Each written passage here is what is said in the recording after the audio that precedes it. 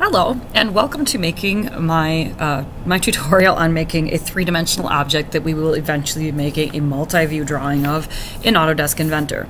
So to start with, I'm looking at the object that I have already made a multi-view sketch of. It looks like a three-dimensional L shape with a triangle kind of nestled in the inner corner of that L.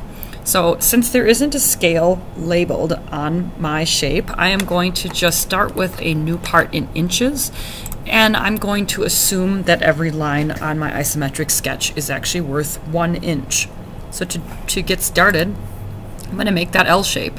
So I'm going to click on any one of these planes, and I am going to use the rectangle tool to create a rectangle.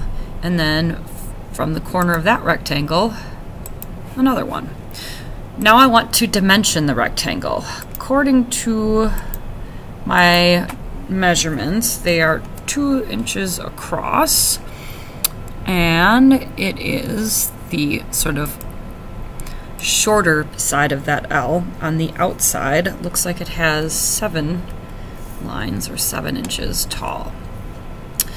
The other leg of that L is also 2 inches or 2 lines, and it is a distance of 9.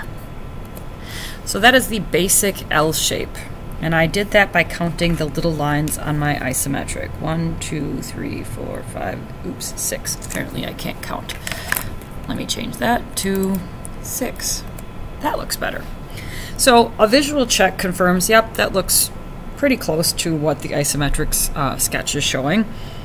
It's got 6 along the outer edge of the short side of the L, and 1, 2, 3, 4, 5, 6, 7, 8, 9 along the long side. Each of those is 2. Okay, so I will finish the sketch and turn this into a three-dimensional shape with the extrude feature. I'll click on both of those rectangles, and when I counted, the total height of that L shape, or the depth of it, was 8 squares big. So there's my object.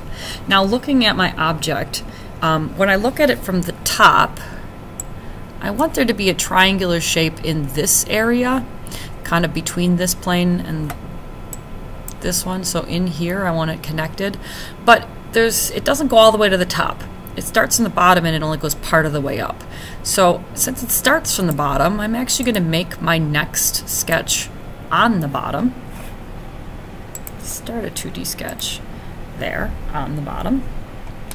And I'm going to make a line from that corner to somewhere over here on this line. Then I'm going to use the dimension tool to find the edge of that point and there, and I'm going to call that 2 because according to my sketch there are 2 lines, 2 inches between them. Now unfortunately at this point Inventor doesn't know that I'm trying to draw a triangle.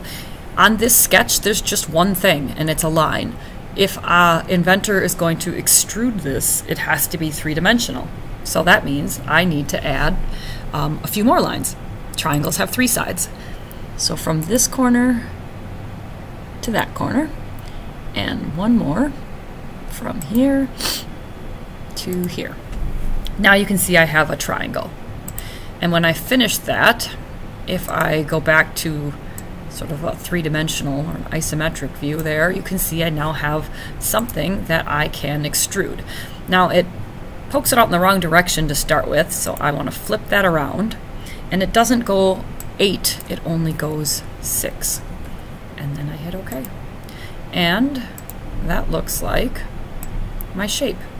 So make sure that you save it to the right place, and keep that handy because we're going to use that to make a multi-view sketch. Thanks so much.